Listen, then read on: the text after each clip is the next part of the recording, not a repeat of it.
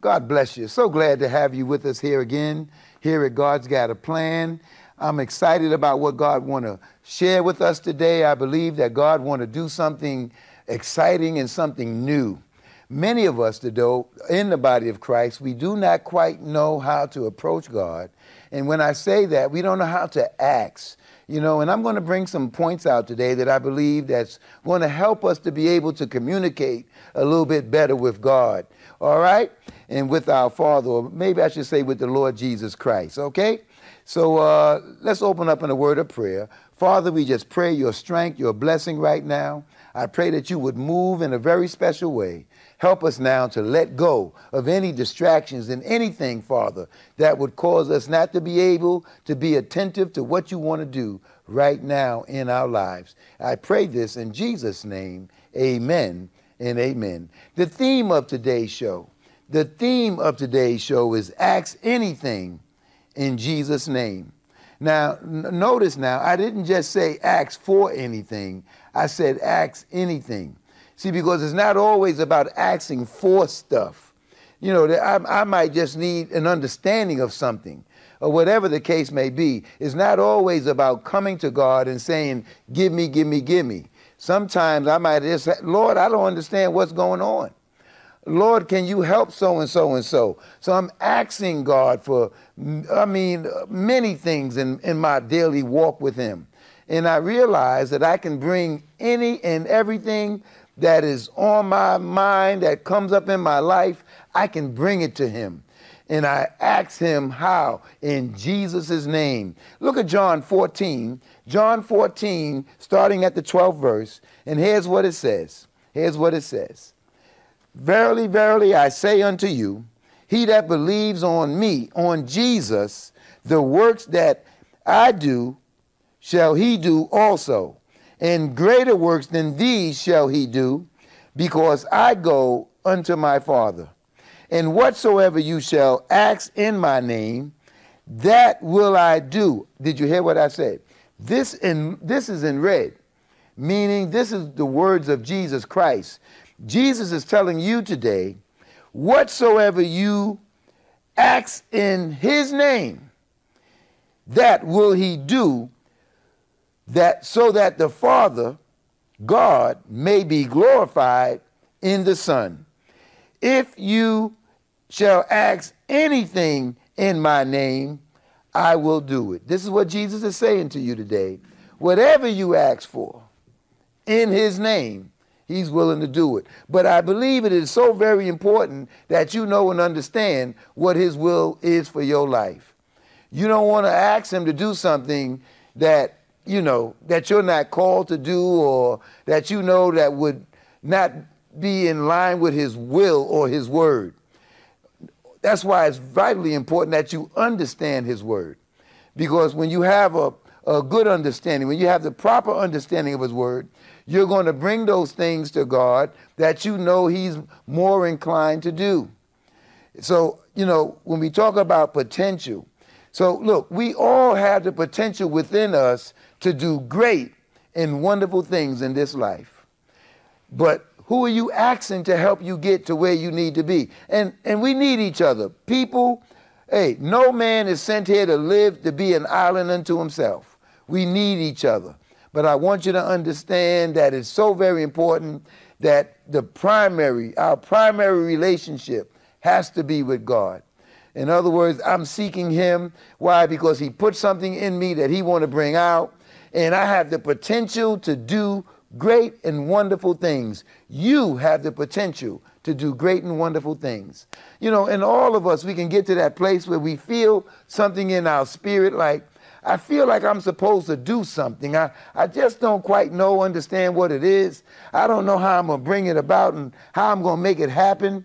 But if you can just trust God today, if you can have some confidence in him, you know, something, let me tell you what potential is. Potential is something that is possible, but not yet realized. Something that is possible, but not yet manifested or realized. You know, and that can also happen even in our lives as a people. When I say our life, someone is capable of being something, but not yet in existence. It's not in existence yet. Why? Because you haven't allowed yourself to, let's just say, to grasp it in such a way whereas you can realize that God has put something in you. Oh, you are special to God. And what he put in you is special. So when we ask in Jesus' name, he's more inclined to do those things that he has called you to do. Now, let me give you some must-do things that you must do. Number one, you must believe in God. That's the first place to start. You must believe in God. You know, and I'm not just talking about him, because we've learned to talk a good talk, but our walk is a little shaky. You want to have that kind of relationship where you believe. See, your actions will speak louder than your words. Your actions, I'm talking about your activities. I'm talking about the things that will bring about those things that will prove God evident, real in your life. The Bible says without faith, it is impossible to please God. So you have to have that God kind of faith. Mark 11:22 says, have faith in God. In other words, I know that God is able to do. I know God can turn my situation around. I know God can open that door that's been closed. I know God can restore. See, you have to know that your God can do anything but fail. The Bible says he can't lie, he can't die. Water can't drown him and fire can't burn him up. Time can't wear him out. I'm talking about a God that is able to do exceedingly and abundantly above what you can ask or think. According to the power that is in you, what's that power? That power is faith to believe. Can you believe me tonight? Can you believe him for yourself tonight? Can you believe him in your situation? Can you believe him in your trial, in your test? Can you believe him in your sickness? Can you believe him, Lord Jesus, in your marriage? Got to be able to take God at his word. Let me give you that second thing. Ask for what you want in the name of Jesus. That's what it says. That's what Jesus is saying to those of us who are in the body, in the family of God, in Christ. Those of us, if any man be in Christ, he is a new creature, new creation. Old things have passed away. Behold, all things have become new. You don't have to keep looking at life the way it was in the past. Let go. You got to be able to release yourself from the past, those hurtful things of the past. Start asking God. The Bible says, speak those things that are not as if they are. And then you have to begin to act like, you got to begin to walk in it. You got to begin to move in it. You got to have that God kind of faith that's going to be unconquerable. That's going to be, let's just say, I refuse to doubt God. And I'm going to ask. I'm going to ask. And guess what? He just might surprise you. He want to blow your mind today. I don't know whether you're looking at this show in the daytime, in the evening. I want you to know that this is your day to be blessed. God wants you to know that he is, my God, he is so close to bringing about that answer to your prayer. Oh, understand that when you offer up a sincere prayer to God, God is a rewarder to them that diligently seek him. And God, my God, he says his word will not return void. It will accomplish what he sends it out to do. God want to bless you today. You're going to see the manifestation of that prayer.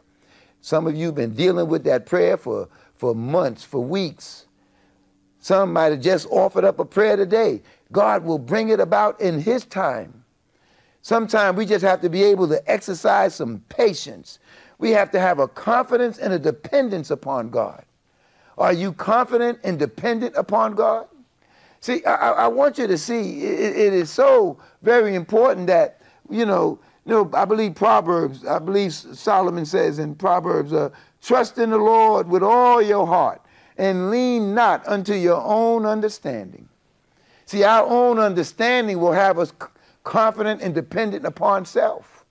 We will put our confidence and dependence upon others.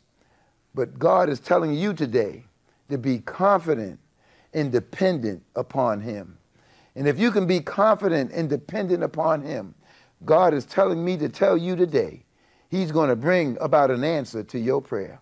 He's going to bring about an answer to that desire of your heart. Because Lord knows, he knows what you're carrying in your heart, what you're carrying in your spirit. But I'm here to tell you today that he can make it happen for you. We have tried it our way. And look at what it's got us. The sleepless nights, the problems, the cares, the worries. And hey, we have to come to that place. That third key is we have to come in complete submission to him. We have to be submitted to him. We have to submit to God's will. When you can submit to God's will, oh, I'm here to tell you, boy, humble yourself under the mighty hand of God. And he will, what? Exalt you. And that's what God wants to do for you today. He wants you to know today that if you can just ask anything, anything mean anything, mean everything. In other words, you can bring everything to the Lord. Bring everything to the Lord. Matter of fact, Bible says, cast all your prayers upon the Lord. Cast all your prayers upon the Lord, and he will give you the desires of your heart. You know? So look what Romans 12:1 says. Romans 12:1. Romans 12:1 says this. Romans 12:1 says this. I beseech you, therefore, brethren, by the mercies of God, that you present your bodies a living sacrifice, holy and acceptable to God, which is your reasonable service to him. Meaning that's the least you can do for a God who is waking you up every day. Are you hearing me? He's waking you up every day, and you might not be walking or living that perfect life, which none of us can do. You might not be as close to him as you should be, but he's still waking you up. You're falling short in certain areas, but he's still waking you up. Your money might be a little funny, but he's still waking you up. Your relationship might be torn, but he's still waking you up. You might not be as active in church as you should be, but he's still waking you up. God loves you. Ask anything in the name of Jesus. But it would be a good thing if you was in the body of Christ. And I'm speaking to those of you who might be watching the program right now, and you might not be in Christ.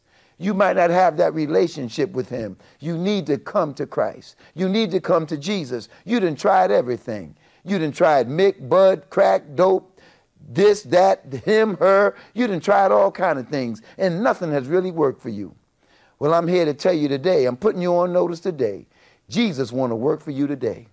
He want to show you that he's an ever-present help in the time of trouble and in the time of need. But he don't want you to just want him when you have trouble and needs in your life. He want to be a 24/7 God. He want to be a 24/7 friend. If you don't know him, you need to come to him today. You need to seek him in the pardoning of your sins. And when you ask for anything, you got to ask believing. Let me give you another scripture. Psalms 86:5 says this. Psalms 86:5 says this. It says, and this is David reminding us, for thou, Lord, art good and ready to forgive. Did you hear what I said? He is ready to forgive you of whatever it is you've done. He used Moses, who killed a man. He used David, who had a man killed and committed adultery with his wife.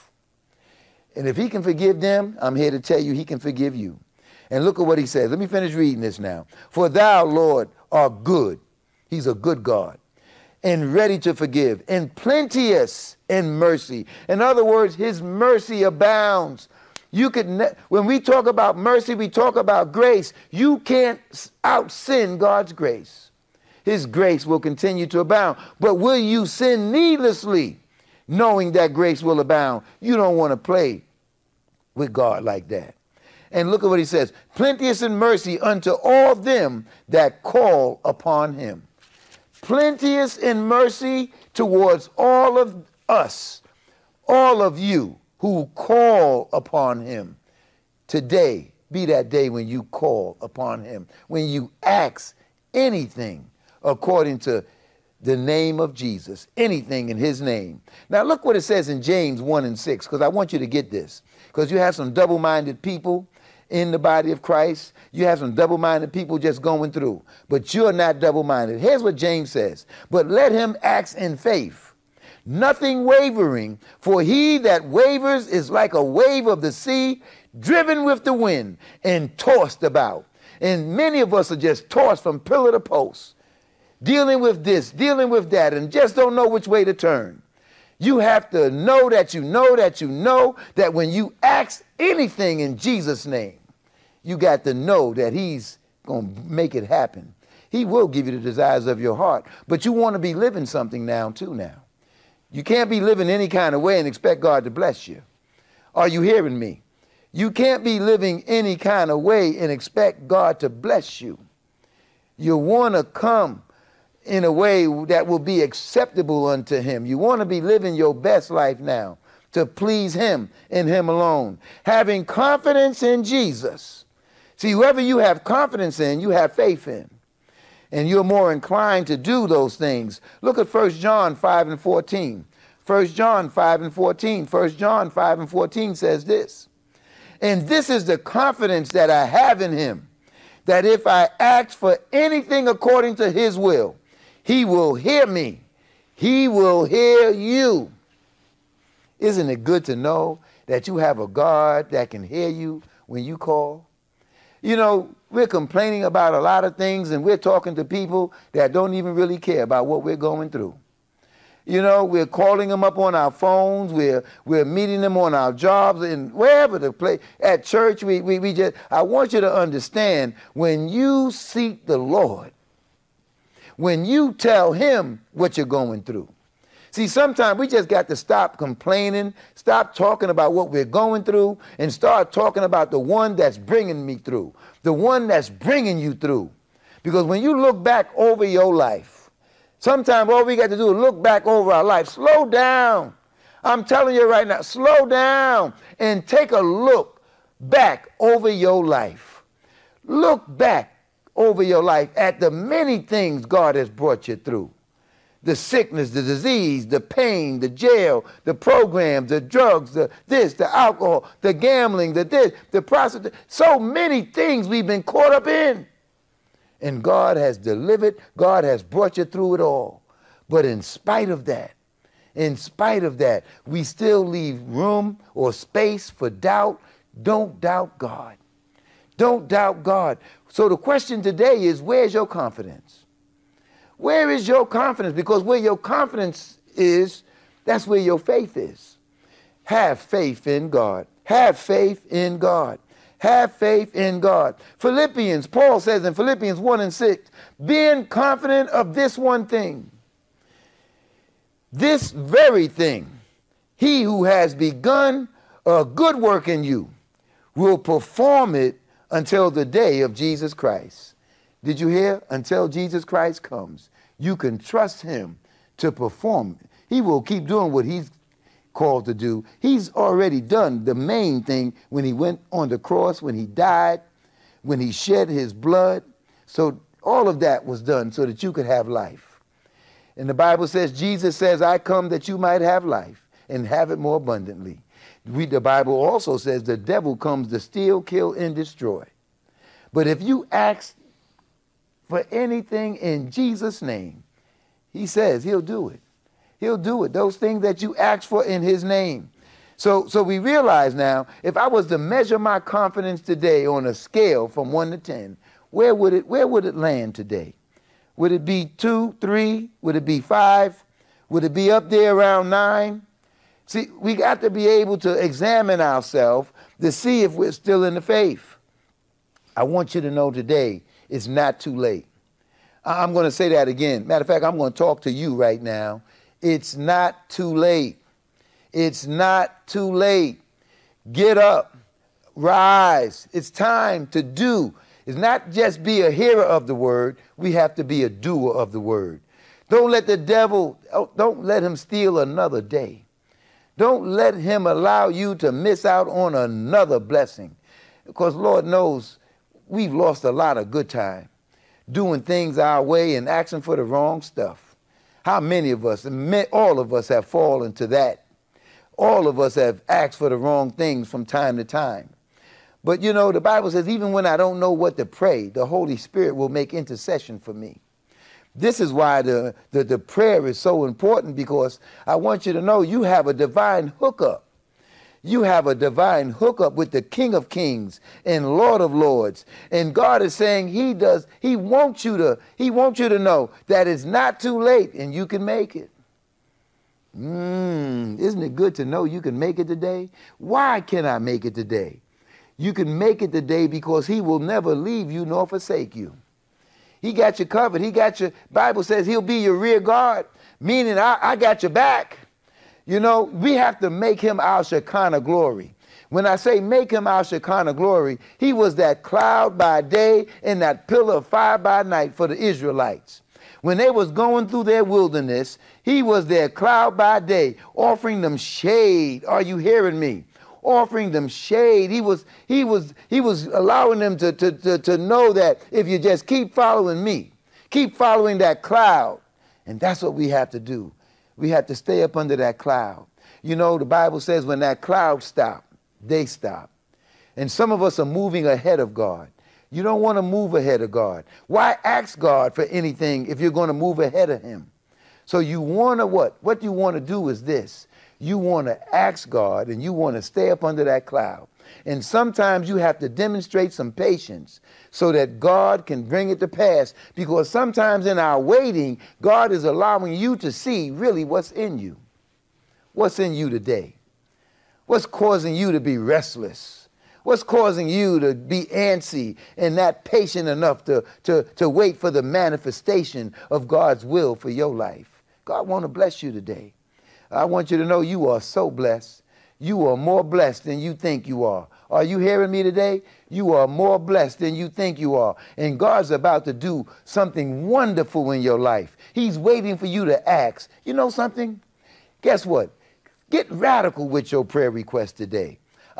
God is telling me to tell you to get radical. Offer up something you don't believe. And God is saying for me to tell you today, He wants to do something that you just won't even believe will happen in your life. What am I saying? He wants to blow your mind. Can you stand to have your mind blown today? Ask anything in the name of Jesus, according to His will. Are you hearing me? And then He's telling me to tell you, He will blow your mind. And, you know, He says, greater works will we do. God has called you. You have the potential to do great and wonderful things. Don't sleep on that. Don't allow that enemy to rob you of another day of being a blessing to your church, to your home, to your job, to your community. Oh, you are that one that can make a difference. And if Jesus is saying greater works will we do than even Him, Lord, that is something. Let me pray for you today. Let's believe God today that He's going to continue to order our steps, just like He ordered your steps to watch the program today. He's going to order your steps to go forward in life. So, Father, we just want to thank You today for the leading of Your Spirit.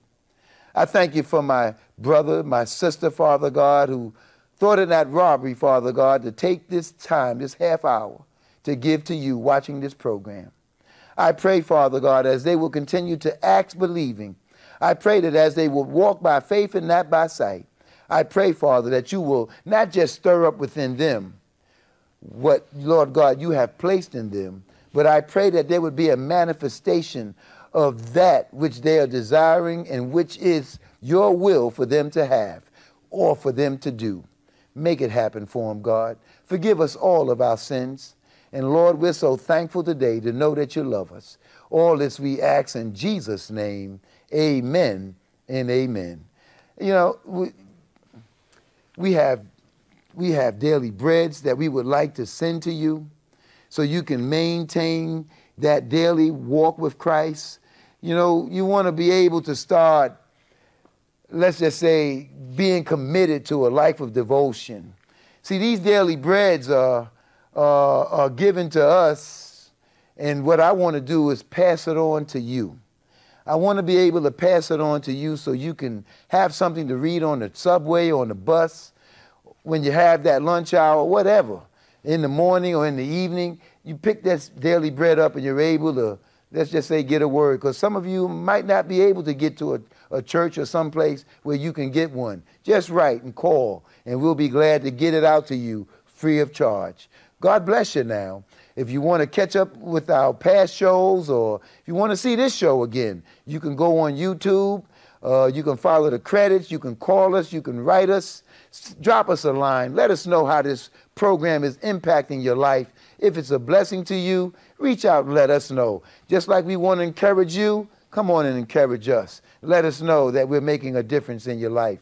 We love you here at God's Got a Plan, and we want you to know that you can live your best life, and all you have to do is ask Jesus for anything, and he will do it for you if you act according to his will. We love you now. God bless you. Have a good day.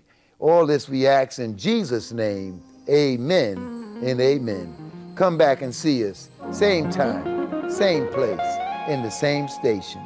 All right? Love you. Bye-bye now.